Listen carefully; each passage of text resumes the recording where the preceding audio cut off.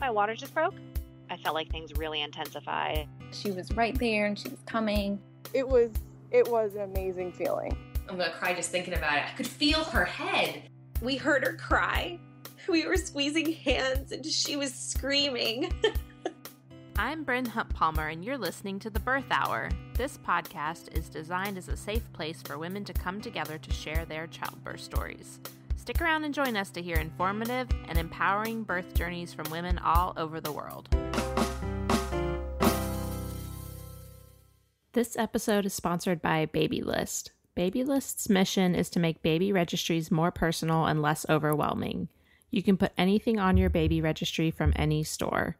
Aside from being able to pull in items from various stores, you can also add cool things like Mommy and Me workout classes, photography sessions, doula support, and helpful postpartum stuff like home-cooked meals and even dog walking. Babylist is currently partnering up with some amazing brands to bring you the best baby registry giveaway, which is a $5,000 prize bundle that includes a year's supply of diapers, a dream nursery, baby clothes, and essential baby gear. You can find a link to the giveaway on today's show notes page. And at the end of this episode, I'll be talking to Sarah about her experience using Babylist as a first-time mom. Today's guest is Alexis, who is a survivor of sexual assault and is sharing how she believes her history affected her births. Alexis hopes to use her experience to hold space with other survivors and let them know that their birth can actually set them free. Hi, Alexis. Thanks for coming on the Birth Hour today to share your birth story. Hi, thanks for having me. Can you start off by telling listeners just a little bit about you and your family? Sure. I have 2 kids. I actually have an entire redheaded family. My husband is a redhead. I'm a redhead. Our kids have red hair, so I call us the Fuegos. My son is 4 and my daughter is 2. And my husband and I have been married for almost 7 years now. So I'm a social worker. And I worked full-time for my son's first year of life as a domestic violence and sexual assault counselor. And then after we got pregnant with my daughter, I decided it made sense financially. 2 kids in daycare is massive. So it made sense for me to stay home and leave my job. But I always had a passion for that work and for advocating for sexual assault awareness. I'm a survivor myself. So I intend to maybe just focus on my son's birth, but I might touch a little bit about my daughter's birth. They're actually very similar. And I think that the reason that they're similar is because they're linked to my history as a survivor. So I was kind of hoping to touch on that as well. Okay. Well, thank you so much for being, so open with us. And I know that there's probably a lot of people out there that will, unfortunately, as we know, based on statistics, resonate with some of the things that you're going to share. So I really appreciate you, reaching out to me and being open to sharing your story. Yeah, of course. I feel it's healing for me to be able to use my voice because hopefully someone who needs to hear this can. Mm-hmm. Well, let's start with finding out you were pregnant with your son then, and just kind of what that experience was like and how your pregnancy was. So he was one of those, we're not trying to prevent pregnancy. We were probably saying oh, it'll be fun to have a baby. And then, 3 or 4 months later, we found out we were pregnant. So we were really excited. We had just bought a new house. And at the time, I didn't really know much about birth or my choices or my options. I was just one of those that went to the doctor and did what the doctor said. My gynecologist was also an OB at the time. So I just stayed with her because she was the lady I had been seeing before being pregnant. And it wasn't until I was 22, 23 weeks. And I watched, of course, The Business of Being Born, the film that seems to change so many people's minds about birth. We had watched it actually at my husband's. He had heard about it and he was the one that wanted to watch it. And I was like, okay. And so we watched it and we both were just kind of honestly, we were kind of in shock. We don't know a lot of things. We need to educate ourselves. So we decided to hire a doula and she encouraged us to take a childbirth education class. We did birth boot camp, which is like a 10-week natural childbirth class, and completely shifted my perspective of birth and just being informed and making choices and being a conscious consumer. Like just the fact that I never questioned my doctor. So did it make you want to re-examine who you had chosen to be your doctor, or did you feel like with the class you were prepared? No, so that's what I was trying to say. Thank Okay. you. So at 30 weeks, after taking the class, we started asking our provider more questions and didn't get the responses we wanted to hear. So at 30 weeks, we changed providers. So we still changed to another OB. I think I was still unsure about delivering outside of a hospital. So I still want to deliver in the hospital. But I found an OB who was a lot more supportive of some of the things that I was wanting for my birth. So anyways, that was kind of my initial journey into the birth world. And I was pretty ignorant before that, even just about my own body and what it's able to do. Well, both of my births, I had long, intense, prodromal labor type experiences. So for him, it was a 3-day ordeal. My labor started on a Saturday night. We actually had started doing all the induction tricks. And that night I had eaten spicy food. So I don't know if it was the spicy food or all the other things or just because my baby was ready to be born, but that was the night that contractions started for me. And they were definitely exactly, like they said they would be in class. They started out very slow and they weren't quite as intense. So when we called our doula, she told us, you need to go to bed, go to bed and sleep. So that's what we did. And then by the next morning, on Sunday morning, they had started to pick up and they were starting to make more of a regular pattern. I also had terrible, terrible back labor. Each contraction would kind of radiate around to my back. And it wasn't something, I didn't expect that. I felt pretty prepared, with our classes and the books that I read and everything. But when the back labor started, I was like, what is this and why is it happening? So our doula ended up coming to our house. We labored there pretty much most of the day Sunday. And I eventually moved into an active labor pattern. My contractions were every 2 to 3 minutes apart. And the doula suggested, maybe it's time for us to go to the hospital.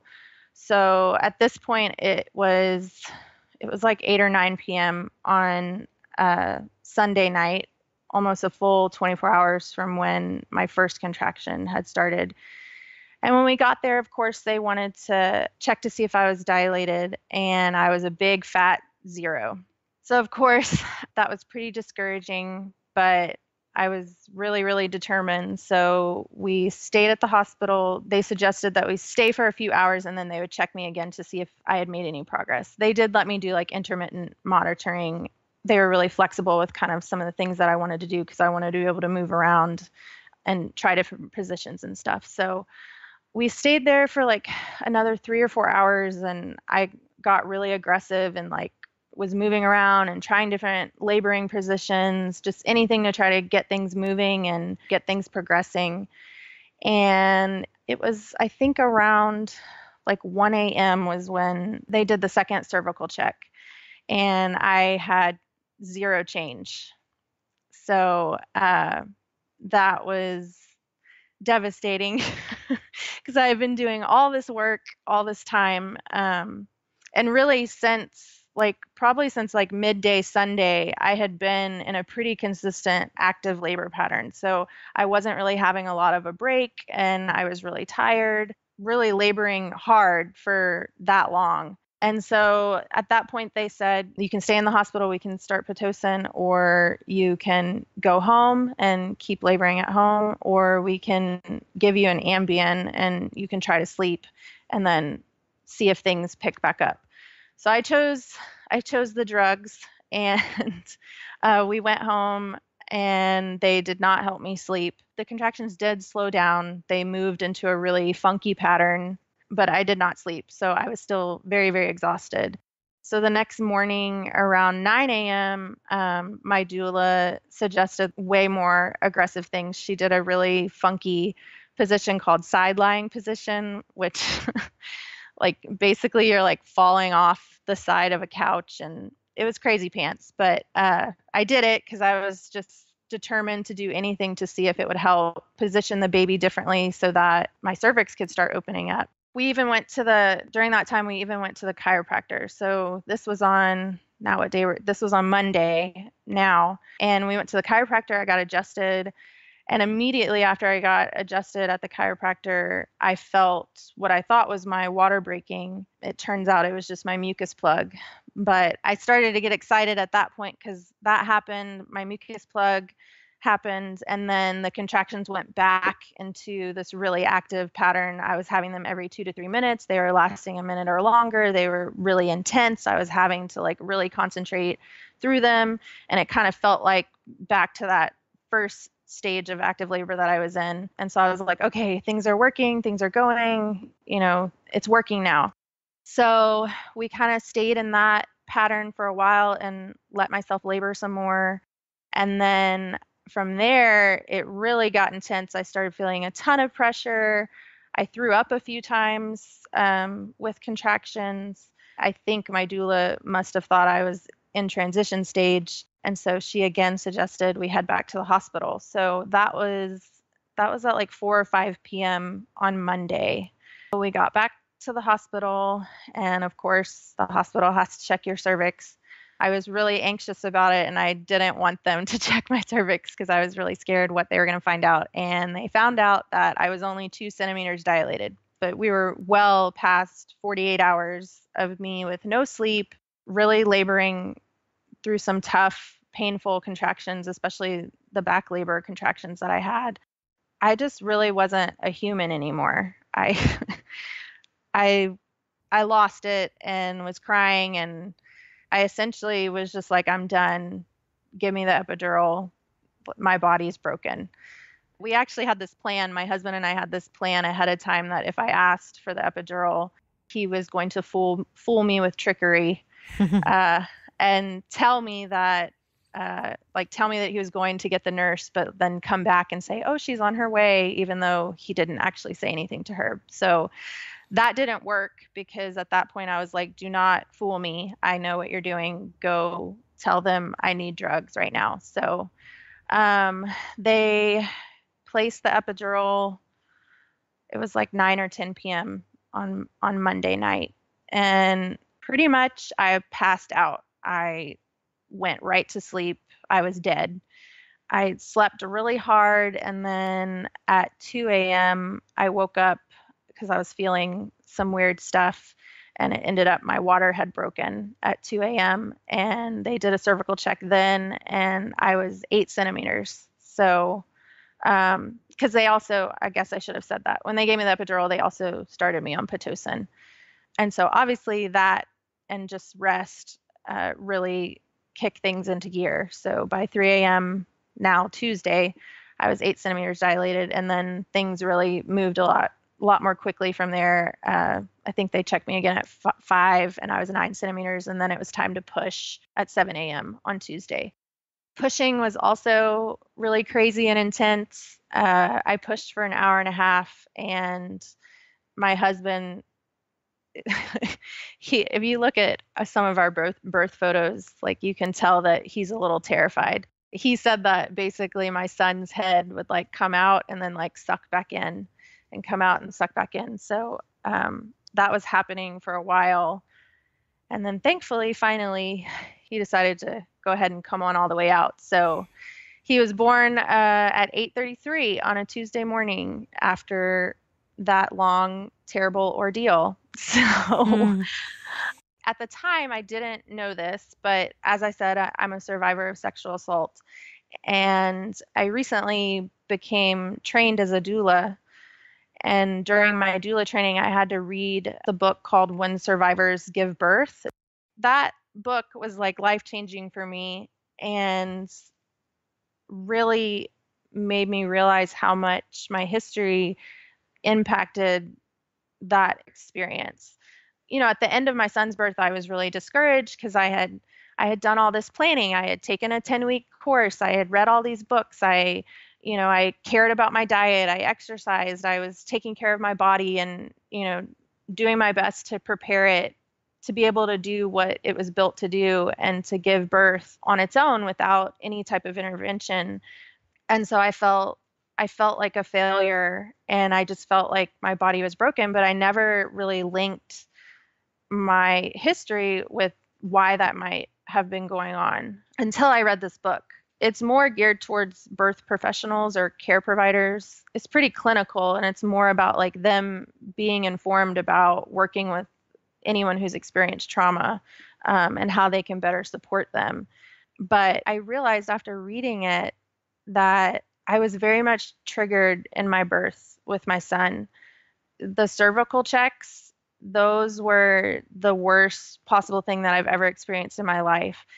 I actually, like the first cervical check that they did the first time we were in the hospital, I was like scooting onto the wall. Like I was like leaving bed, leaping out of it onto the wall. I was terrified. It was painful. I didn't want it to happen. It felt like I was being violated all over again.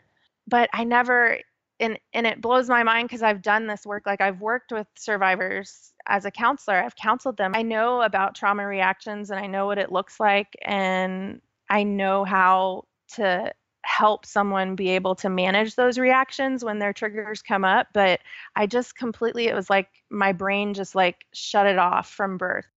Had you shared with your care providers about your history at all? Yes, I did. And that was the other thing. I didn't share in like saying like, hey, guess what? I'm a sexual assault survivor.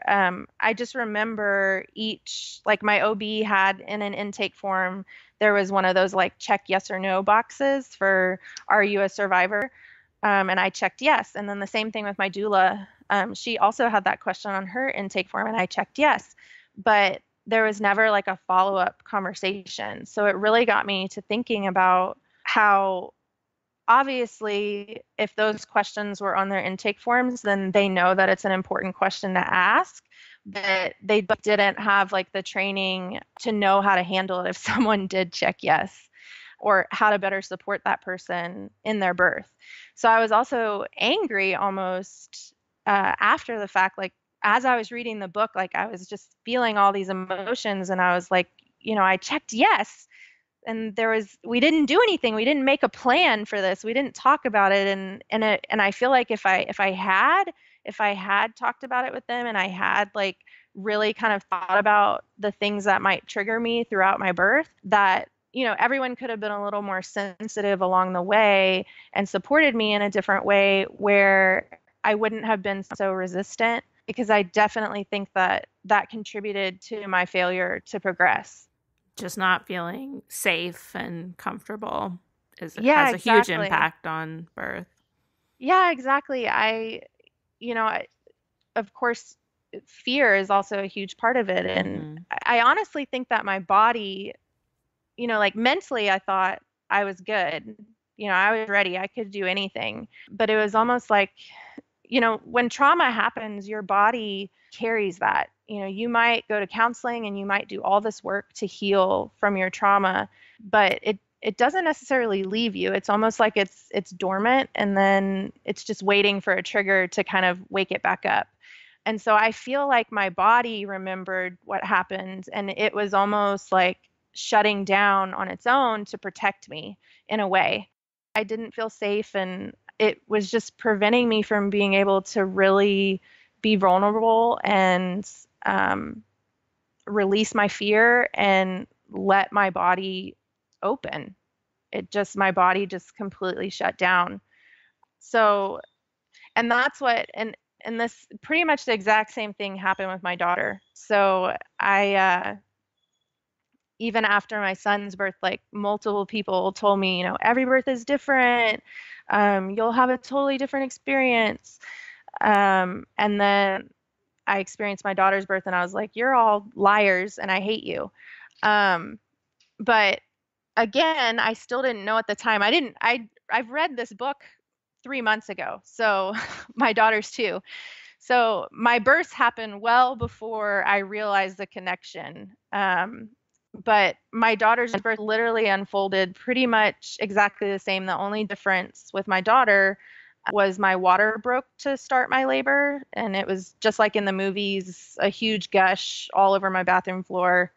And so, and that time around, the other difference, I guess that was also difference. The other difference is I had planned on a birth center birth. So, I after my son's birth, I felt like I was like, it's the hospital. Like that environment just, I didn't feel comfortable there. I couldn't relax completely. So I wanted a new and different environment. And then I also wanted a care provider that was more involved. And I knew that midwives provided more one-on-one care, and they were with you a lot longer and all that stuff. So we chose a birth center for my daughter. And I felt like even then, it was more like a hospital for me, actually. The way it played out is because since my water broke, they were still concerned about infection. So they put me on a time clock. Just being on that time clock really threw things off because it just wasn't what I expected. So it kind of threw off that whole environment anyways, because it happened that way. But other than that, it was the same thing. Like we went to the birth center, like I got into an active labor pattern after my water broke. We went to the birth center, they checked me, and I was dilated 0. And they sent us back home. We went back home, did all this stuff to get labor going again, got back into a crazy active pattern. I had the same back labor again. All my contractions, once I got into the active pattern, were like super intense and painful. And then went back to the birth center the second time. So I labored a lot in cars both times, and that's the worst place to labor ever. So anyways, the second time we went back to the birth center, again, they checked me, no change. And so literally it just kind of like mirrored my son's birth. And I think that again, not only was the fact, everything that I said about being a survivor playing into it, but the fact that I was kind of like replaying the exact same birth all over again. My body just was like, no, we're not doing it. It was the same thing. I didn't progress. And then we ended up getting transferred to the hospital. They let me go the full 24 hours. I labored there the full 24 hours, but then because of risk of infection, they wanted me to go to the hospital. So, and same thing, I got Pitocin, I got an epidural when I got to the hospital, and pretty much both of those things made things go really, really quickly. Then she decided to be born. So the reason that I wanted to speak to this is because I wish I had known this before my birth. And I think in general, birth is this like completely transformative, intense experience. So whether you're a survivor or not, it's almost like this opportunity for you to like feel really powerful, and you transform into this completely different woman. You become a mother, and it's this really positive, powerful, beautiful thing. But adding on the fact that I was a survivor, like many survivors already deal with this loss of control. And it's kind of like, that was taken from you. And it's almost like I feel like I'm constantly fighting to get my power back. And so I just feel like if I had been more prepared for how my history was going to affect my birth, and I could have planned for that better, that it really honestly could have been this amazing healing experience for me as a survivor as well. And so I just want every woman to know that, and to know that the things that you carry with you, they can have an impact on this transformative stage in your life. And we need to think about that, and we need to prepare for how we can feel supported so that we can still have the birth that we want. That was really, really beautiful. Was there anything from the book that you read that you could share that would have been things that you think would have helped you or that might help other women? For me personally, what I took from the book is simply that a lot of the procedures that are common in pregnancy and labor and birth, they're very invasive, obviously. You don't really have there's no modesty or privacy or anything like that. So those can easily be triggers for a survivor. And so for me personally, I was definitely triggered by the cervical checks. I was also even the IV, and anytime I got my blood drawn, like I almost felt nauseous, like going into those. I felt violated by them. And so if you know that, especially your care providers, it's almost like having a conversation with your care provider and making sure that you have a team that's going to be supportive, because I know this now, but cervical checks are kind of stupid. Yeah, they don't tell you really anything because it's always different. Yeah, your cervix is not a crystal ball, and they're not really necessary. So the fact that they're really pushed on women and almost in some situations forced on them, that can be terrible for a non-survivor. But if you add in the fact that you have a history of sexual assault, it makes it so much more violating. So knowing that ahead of time and finding the right care team, the right care provider that is going to limit those, so they're aware of your experience and they're aware that, we really need to limit these because it's hindering you being able to progress to let your body even progress in its labor and to give birth. So that was one of the big things that I read, and that I wish I had been able to have that conversation. And maybe I would have chosen completely different care providers, or chosen to have a home birth. I don't know. Mm-hmm. Since I didn't have that knowledge at the time, I was doing the best with what I knew. But now, if I had known that, I would have found the right care provider that wouldn't have forced those on me, because they felt very forced on me, even in the birth center. Like I thought a birth center, it was going to be less, but it was still something they wanted to do, so just kind of knowing that. And then just knowing, again, this book was more focused for the providers. Right. So a lot of it talked about signs to notice. So for me as a doula, like I know now that I am a doula, one of my missions is to stay very trauma informed. And so when I'm with a client at her birth and I'm seeing certain behaviors play out, and I know that they're linked to trauma reactions, then I can respond in different ways to her and support her in different ways. So the book talked a lot about that, as far as how the care providers really, because the survivor, it's not her job to do that. That's the support team's job. So I want to be really conscious as a doula, and I hope that other care providers out there want to educate themselves more about trauma and how it can affect women in this stage of life, and know what signs to look for, and know when it would be appropriate to respond differently and support her in a different way. Mm-hmm. Yeah, and I just wanted to add that cervical checks in general are, like you said, don't tell you that much and are very common practice, especially in the United States, but you can always refuse them. And I don't think people realize that. And a midwife, and I'm surprised about the birth center, like you said, but midwives that I've talked to are almost anti-cervical check because it gives women false hope, or it lets them down, and it's just like a mind game. And in the case of you with your water breaking, it can cause an infection because you're inserting something into the body. So I'm glad that we're talking about this in general. And obviously I'm not giving any medical advice here, but it's just something to talk about, with your care provider, and know that everything really in birth, you have the option to make decisions, and it's good to discuss those things ahead of time. Exactly. And I actually did the second time with my daughter.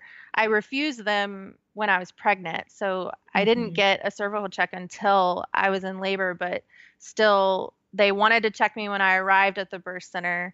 And then since my water broke and I wasn't progressing, like, I guess that was why she wanted to check me again before I went to the hospital. I don't know, but I definitely would have done that differently had I known before. Yeah, the ones during pregnancy are really interesting to me. Like, Yeah. it means nothing. And I, with my first, totally wanted to know, because you're so anxious to meet the baby that you're like, ooh, yeah, like I want to know if I'm dilated. But when you're 37, 38, 39 weeks, like it doesn't mean anything, you know? So it's something we haven't really talked about that much on the podcast, but I have heard other people, you know, mention that at the hospital, you know, they get there and then just like some random nurse is Yes. sticking her fingers inside of you. And it's just like, it's not okay. You know, like no matter who you are, you need to be informed of what's happening and then make a decision, you know, for yourself. Yes, definitely. Well, are there any other resources besides that one book that you've found helpful either in your experiences or as a doula that you'd want to share? Just being a doula and just my own personal experience, I think that any couple embarking on parenthood needs to take a childbirth ed class, and not the one provided by your hospital. Yeah. So finding a really comprehensive childbirth education class that so like I said, we did one that was 10 weeks long. So people hear that and they're like, whoa, that's intense. But honestly, it probably wasn't even long enough, because there was even more that we could have, you know, educated ourselves on. Not even just if you want a natural birth, but just to be informed and just to know what is going to happen to your body and what types of interventions might be possible and what those would look like and why they might happen.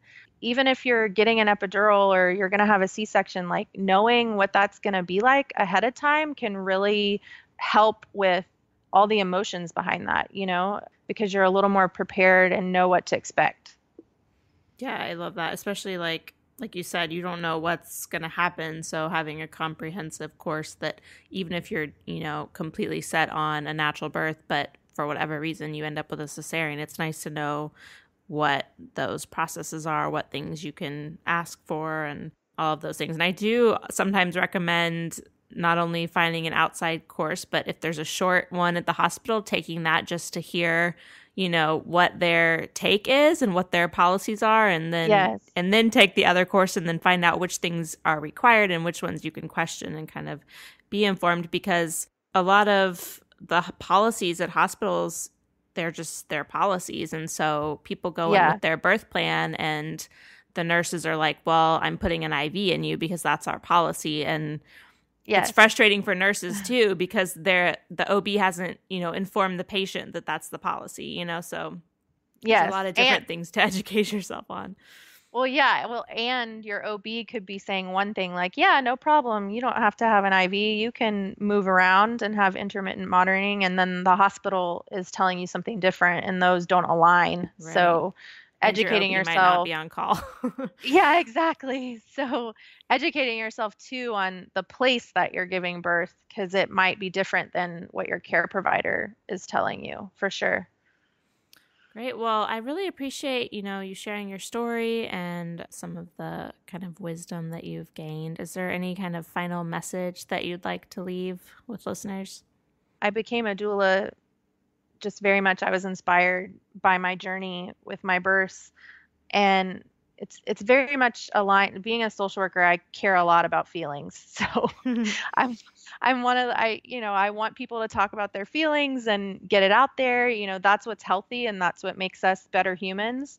And so that's really my overall goal career-wise. And what I want to do is kind of merge those two, like doing this work within the birth world, because it's such an intense, emotional, transformative experience. So we need to talk about all the feelings that go with that, because I think that's really playing into postpartum and some of the experiences that women have postpartum, because it's not necessarily always talked about, like how you feel about your birth, you know, how you feel about what happened. And so I think caring about that and validating that for women and normalizing what they're feeling is really important. And we should all be doing that.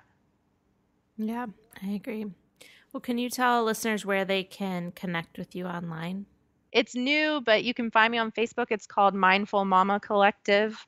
I'm hoping to open a very holistic, multidisciplinary practice for women in this stage of life that not only offers birth services, but also mental health services. And I'm also a blogger.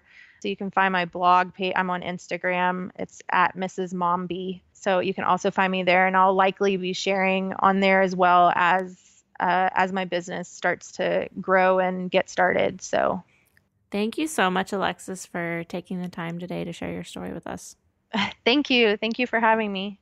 Now we're going to talk to Sarah about her experience using Babylist's baby registry. Hi, Sarah. Thanks for coming on the Birth Hour today to talk about Babylist. No problem. Can you tell listeners just a little bit about you and your family? Sure. So it's a very small family. Me and my husband, and we have our first baby on the way. He's due May 12th. So it's just the three of us and our dog. Cool. And I met you through the Baby Moon Retreat, and I was talking to one of the other mamas there, and she was like, you have to talk to Sarah because she's obsessed with Babylist. So I'm excited to hear. How did you find out about it? It was actually through that friend. So Okay. she's a blogger, and through kind of the blogging world. I've never obviously had a baby registry, so I didn't know a whole lot about it. But that was something I had been told in previous conversations with friends, that it kind of sucked to be tied to one store. So pick your stores carefully kind of thing. Mm-hmm. So when I found out about it, I was like, oh my gosh, because there's so much stuff I would like that's not in stores. So Yeah. So how have you been using it so far to build your registry? first off, there was a lot of super cute stuff on Etsy, some stuff on eBay, just like Land of Nod, places that people really couldn't go to in person and walk around and find stuff. So I just started throwing stuff on from those stores, just anything cute I saw. And then started talking to friends about their recommendations, pricing, just doing a bunch of like online reviews and finding multiple sources for certain like higher end products. So that's been like a huge help because people can look at more than one link to find a better price. Oh, that's really cool. And Babylist sends you like notifications when a price changes too, right? Right. And I've gotten 3 or 4. I've had it set up for a couple of months, and I've got 3 or 4 notices that the price has dropped a lot. So that's really, really good to know, because then I can update it, and super easy. And that'll be handy later on, like for stuff that you maybe didn't get as a gift. So you know like when to buy it for yourself. Right. And we've been kind of using it as a Pinterest for ourselves almost, because there's stuff that's like, higher dollar that we're going to be buying for ourselves. And that's a really convenient place to keep it, especially because of the price change notifications and all that. So it's multitasking for us. Do you mostly use it on the computer, or have you used their app too? So I work at a computer all day, so I'm on it a lot on my desktop, but it's super convenient having it on the phone, because me and my husband will sit down at the end of the day or in bed before bed and just scroll through stuff if like he sees something, he can add it on his phone. So kind of a little bit of both, honestly. I love that. So your husband has the app on his phone too? Yep. Are you the type that likes to be surprised, or are you like checking it all the time? I'm totally checking it all the time. Just to see. I think that's most of us. It's so fun. It's so fun. Like that first time someone bought one of the things off the registry, I was like, oh my gosh, people see it. Yeah. So it got me excited for the shower. Yeah. Making registries is probably the most fun. It's like a wish list where you are going to get most of the stuff. It's pretty awesome. Yeah. So what's some of the things that you're most excited to get off your registry? One of the things I've been looking at was one of the first things I saw when I found out I was having a boy was this mobile off of Etsy. And it's just perfect. So I've been looking all over, looking for this perfect mobile. For some reason, that was like very important to me. And I found one that's homemade. It's perfect colors. I look at it every day, and I don't know, I'm just in love with it. And then it was just really easy to kind of pull cribs up and compare them and have them all on the list and sort of narrow down. Before I shared the baby list registry with everyone else, I was sort of using it to like, drill down and narrow down our cribs. So that helped us pick a crib, a glider. There's all sorts of stuff, but a lot of the homemade stuff, like the toys and that, I don't know, that mobile is amazing. Well, one of your friends is going to listen to this, and they're going to know which gift you want the most. I love the idea about comparing stuff too, because like with a registry in the store, you can't really just add 5 cribs to your registry, and then it's like not as easy to take them on and off. Right. And it gets super overwhelming with the price differences, because there's some sites where, and there's also the problem with, I know we were looking at like a baby Leto crib, which our parents ended up getting us, but there's this the ones that are super similar look almost exactly the same and are like $200 less. And you would never know that if you were just registering at, a couple of different stores. You just sort of think you get what you get, but it sort of opens that up. And then again, with the price changing, something you really want that's maybe out of reach at first may not be like 2 weeks later. So it's been really good for price comparison. Awesome. And when's your baby shower? It's February 4th, so it's coming up here really soon. Yeah. It's coming up so soon. Well, thanks so much for coming on and talking to us about Babyless, and hopefully you'll be back to share that birth story soon. Yeah, totally. I can't wait. Thanks for having me. Thanks so much again to Alexis and Sarah for coming on today's show, and to Babyless for sponsoring this episode. Don't forget to head over to thebirthhour.com to find all of the links from today's episode, including that giant giveaway from Babyless, which I'm linking to at the bottom of the show notes page. You can find me on Instagram, Facebook, and Twitter at The Birth Hour. Thanks so much for listening. If you enjoyed today's show, head to thebirthhour.com to sign up for our newsletter. And if you really like the show, please subscribe and leave a review in iTunes. I'm Bryn Hunt Palmer, and you've been listening to another episode of The Birth Hour. Thanks again.